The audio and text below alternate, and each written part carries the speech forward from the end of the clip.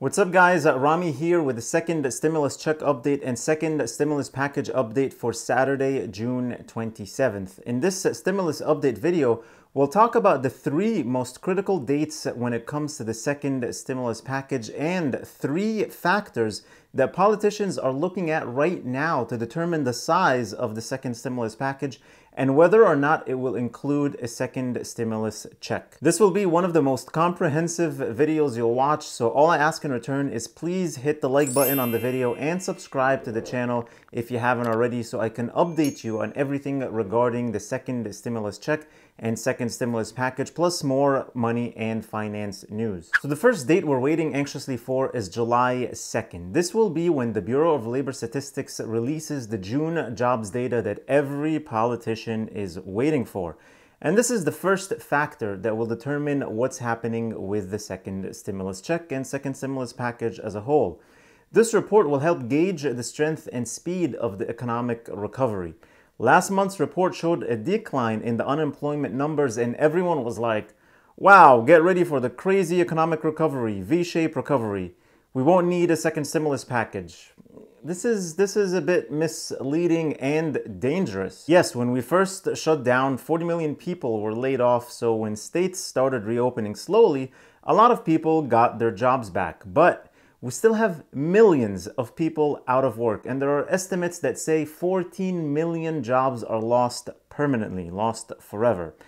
And guess what? All these businesses like restaurants, bars, and whatever else that are allowed to operate at 25% or 50% capacity are not going to survive in a few months. What business can survive and turn a profit at 25% capacity? And what's very dangerous and will add to the misinformation that will be in this jobs report is that a recent survey by the National Federation of Independent Businesses found that 14% of employers planned to cut workers after making use of Paycheck Protection Program loans. So businesses took out those PPP loans to cover eligible expenses and they need only to use 60% of it on payroll. Then once they run out of that money, they'll lay off the people again. How terrible is that? Now, the second factor that politicians are looking at is the second wave or spikes in cases around the country. Some states already called for a pause on the reopening plans and some hinted they may need to shut down again, even though President Trump and Secretary of Treasury Steven Mnuchin said we won't be shutting down the economy again. But ultimately, that would not be up to them. Plus, people may not need the government to tell them to stay home. If people don't feel safe, they'll stay home. They won't go out to restaurants, they won't go to malls, they won't go to many places to spend the money and instead save their money. So that will definitely hurt the economy and slow down the recovery significantly. So senators need to take that into consideration and help the American people by sending them a stimulus check now. And at this point, it's not like let's say if people will need a second check, we already need a second check, like now. Last month. The first one is long gone on past due bills, rent and groceries and whatever else. So the American people need the money. And speaking of senators, the third factor that these politicians will be looking at is poll numbers. Starting with President Trump himself. This is an election year after all, so supporting and pushing for the idea of sending out a much needed stimulus check to millions of Americans may be a smart thing to do. Now let's get back to important dates. We said the first one was July 2nd when the jobs report will come out.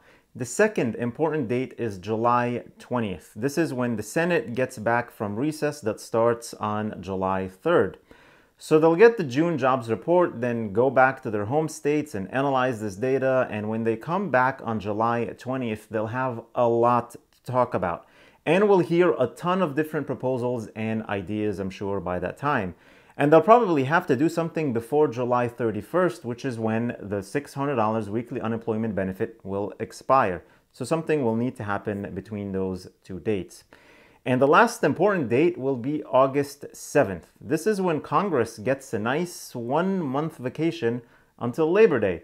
So something must be negotiated, approved, and signed before that date. That's my guess, but I really think there's no other option here. August 7th has to be the ultimate deadline for something to pass and be approved. So we'll see. That's all I have for you in this video. Let me know your thoughts about all these factors and dates in the comments below. Thank you so much for watching and your support. Hope you guys have a great day. Please hit the like button on the video and subscribe if you haven't already, and click that notifications bell to be notified whenever I publish new videos for you. And don't forget to get your free stock from Robinhood and 2 free stocks from Webull, with one of them potentially worth up to $1,400 when you deposit only $100. That's just like cash. You can take it out anytime you feel like it. Links are in the description below. Please stay safe, stay healthy, and I'll see you in the next video.